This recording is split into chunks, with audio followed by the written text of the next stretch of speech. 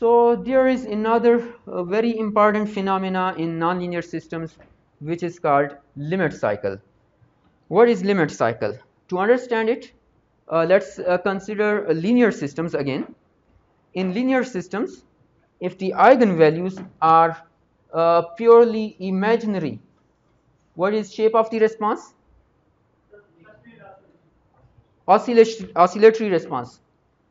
For example, here you have a linear system. The eigenvalues can be easily determined, and the response of the system to initial conditions for different initial conditions is plotted over here. What you observe is that the amplitude of these oscillations that depends upon initial condition. This is first thing. Secondly, these oscillations are not robust. What do we mean by robust oscillations? Oscillatory response will be in the case when eigenvalues are purely imaginary. For example, due to some uncertainties, eigenvalues move slightly towards left or towards right. Then what will be the situation? Right. So either oscillations will decay down or these will grow. If eigenvalues move in the left half S-plane, the system will become stable and oscillations will decay down to 0 at time equal to infinity. And if the eigenvalues move to the right half S-plane, the system will become unstable, oscillations will grow, and system will become unstable. So uncertainties and disturbances are always there in real physical systems. Therefore, in linear systems, you will never observe such kind of oscillatory behavior, right? In simulations, yes, because in simulations there is no uncertainty, no disturbance. So in simulations you have such kind of oscillatory behavior. However, for real systems, if these are linear systems, you can never observe such kind of sustained oscillations. These will either decay down to origin or these will grow to become very large, right? Compared to that, so that is the meaning of non-robust oscillations, and therefore these are difficult to keep. And amplitude of oscillations, that also depends upon initial conditions. Compared to that, in nonlinear systems, you can have sustained oscillations which are robust and which the amplitude of these oscillations will be independent of initial conditions.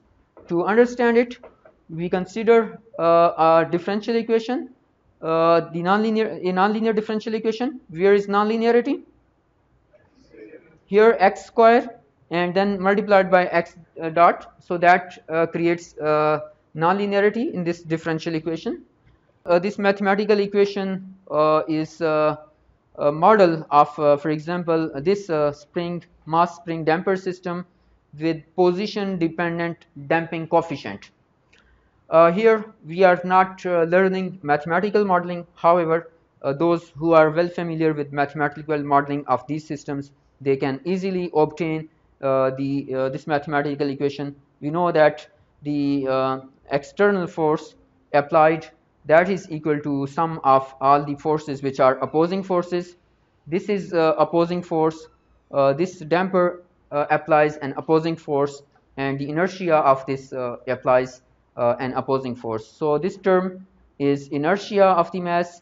This is the force due to damping, and this is due to spring. The only difference between the models which you have studied in earlier courses and the one over here is that here damper is not a linear damper. The damping coefficient depends upon the position of the damper. So anyway, we only look at this differential equation, and this can also represent some other electrical circuits with nonlinear resistors. So in this equation you will observe sustained oscillations. Let's implement it in MATLAB, and This is implementation of the same equation. Here is x. So this one is, what is this thing? X dot, and this will be equal to x double dot. So x double dot, that is equal to uh, that nonlinear damper. That equation is implemented over here. This is x square, right? X square, and this is 1 minus, so here is 1 minus x square multiplied by some constant that was written by c in that equation, and then that multiplied by x dot. So that is the term due to that damper, and this is due to the spring. And here it is, anyway, you know how to implement that state equation. We simulate it for different initial conditions. For example, this initial condition is 1, and this is set to be equal to 5, right? And we see the response of this system. So I think it is visible. Uh, so for this initial condition, the response finally converged to some periodic oscillations. These are not sinusoids, but these are periodic oscillations. And what is amplitude of these oscillations? Something nearly equal to 2. Oscillations of amplitude equal to 2. Let's simulate it for some other initial condition. For example, x, this initial condition equal to, let's say, 2.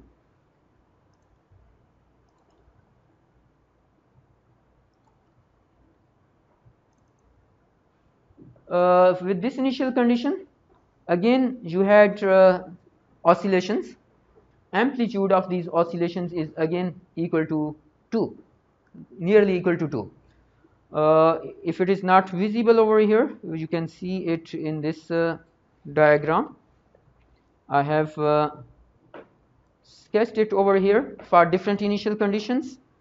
For initial condition equal to 2, you had periodic oscillations with amplitude nearly equal to 2. This is a response for initial conditions equal to x equal to 5, and this is response of the system plot of this state x. Only one state is plotted, second state is not plotted over here. So for x equal to minus 4, this is the response. So in all the cases, amplitude of oscillations, these are fixed. Always amplitude is 2. That is different from the case for linear systems. And furthermore, these oscillations are robust against uncertainties. We shall talk about these limit cycles in more details in later lectures. Is this concept also clear? Concept of limit cycles. So we can also talk about another phenomena in nonlinear systems. Yes. So the question is whether these oscillations are desirable in systems or undesirable. So in some cases, these are desirable. For example, in oscillator, if you want to design an oscillator, you would like to have oscillations in that system. And you cannot design oscillator with linear systems. Oscillators are always designed with nonlinear. And in some cases, these oscillations are in many cases, these oscillations are undesirable. For example, you design some mechanical system, and there are vibrations and oscillations in that system that will mechanically damage that particular system. Likewise, in electrical circuits, that will be wastage of electrical power. Oscillations, sustained oscillations mean current will be flowing in the resistors, and that will result into power losses. So in many cases, these oscillations are undesirable, but these are there in nonlinear systems, and in later lectures we shall learn how to remove these oscillations in systems, how to what strategy should we follow to reduce or to eliminate these oscillatory responses.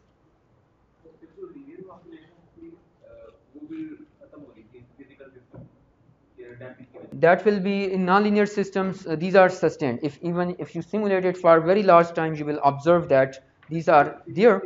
In physical systems, even in physical systems, you will observe these oscillations. Why?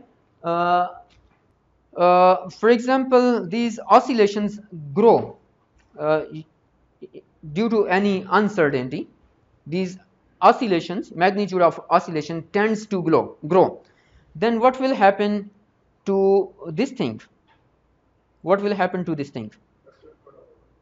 This thing, if x square increases, so there will be more damping in the system, more friction, more friction. What is purpose of friction? That will try to damp out oscillations. That will try to reduce the magnitude of oscillations. Is it clear? If this due to uncertainties, if due to uncertainties are any disturbances, if this magnitude of this oscillation grows, becomes larger than this value 2, then this damping, this will become more positive, and the effect of damping is to reduce oscillations. So what will happen when the magnitude of this oscillation reduces? What will happen to in that case? For example, when it becomes less than 1. So here is now negative friction. Negative friction, friction क्या होती है? वो तो oscillation इसको चीज motion को oppose करती है. What is negative friction? So that will tend to grow the oscillations. That is, if oscillations in the system they are reduced due to some disturbance and uncertainties, this damper will tend to enlarge those oscillations. And if these are enlarged, become larger than 2, then this damping, that will now it will be positive damping, it will tend to reduce those oscillations. So this damper, nonlinear damper, will tend to maintain the magnitude of these oscillations at this steady state value.